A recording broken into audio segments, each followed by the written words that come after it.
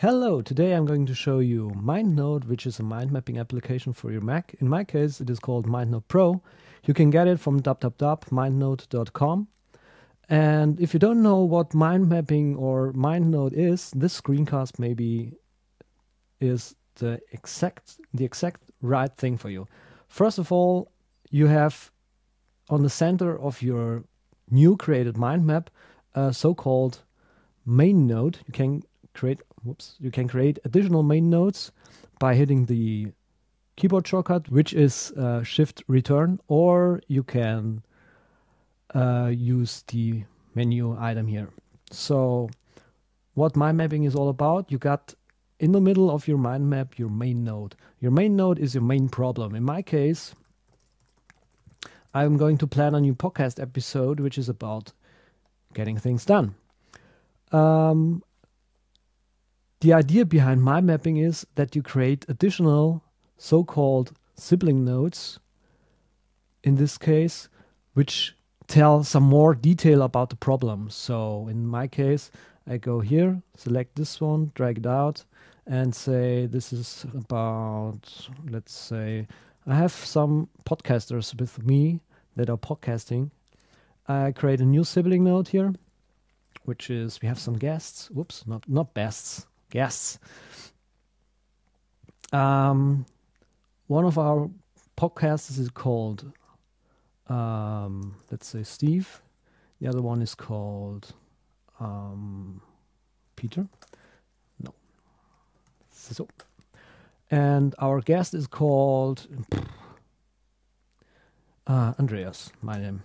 I'm the guest of my own podcast. Why not? Okay. As you can see here, we have the main problem, which is the new podcast episode. We have here podcasters which take part at the podcast episode, at the show. And we have some podcasters here. They are called Peter and Steve. And on the other side, we have guests. They are called Andreas. So what else do we need in order to create a new podcast episode? We need some equipment. So we do a little brainstorm now. We need equipment. We need software. We need hardware. We need microphones.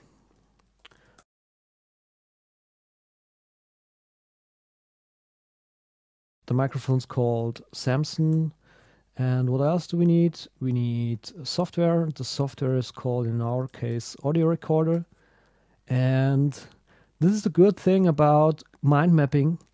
You don't have to have an order or an organization in your mind map by creating all these nodes. Just enter them and all the organization happens when you're done. So I have this software node here, and Audio Recorder, as I told before, is a software for recording audio.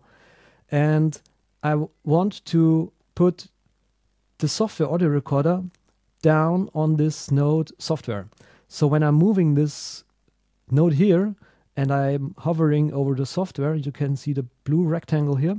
And when I'm holding the node a few seconds above the software, you see that it's blinking, and MindNode has created a new child node from software to Audio Recorder. But the disadvantage here is that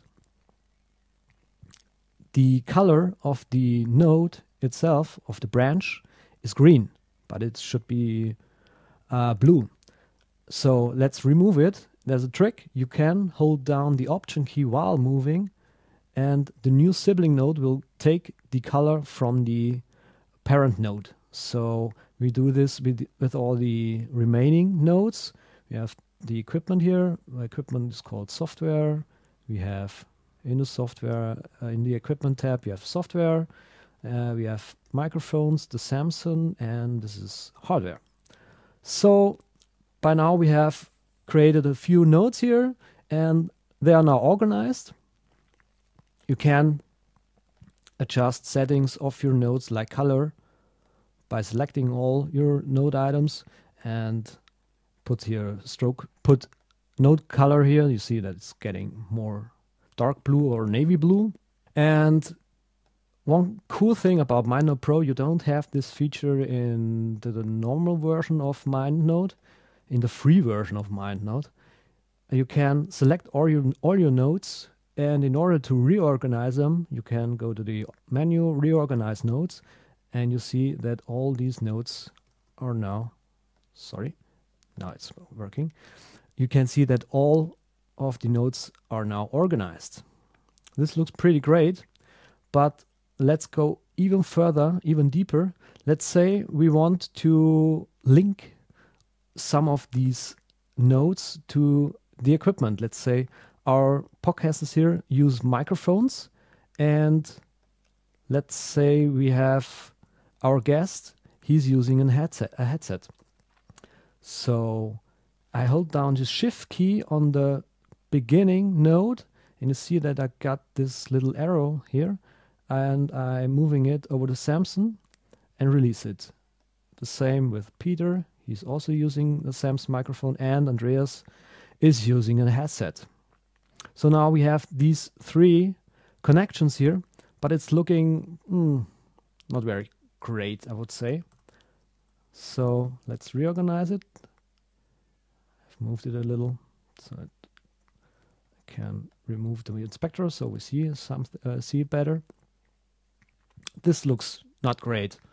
You can select the connection, and you get this little circle in the middle, which lets you move or lets you bend the curve to the microphone, so you get a more detailed view how this thing works. You see, oh, this one is going straight to the Samson microphone. Okay, the great thing here is you can export this mind map to your hard drive as a PDF or a TIFF image, and can send it to your colleagues, and they will be very astonished. Promise.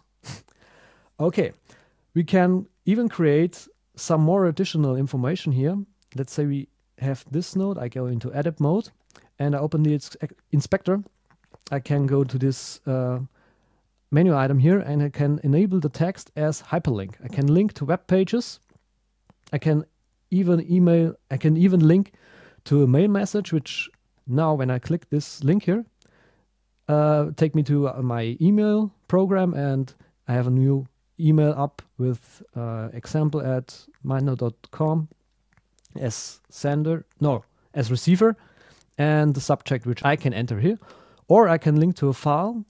Let's say I have maybe a picture about I have a picture of the microphone.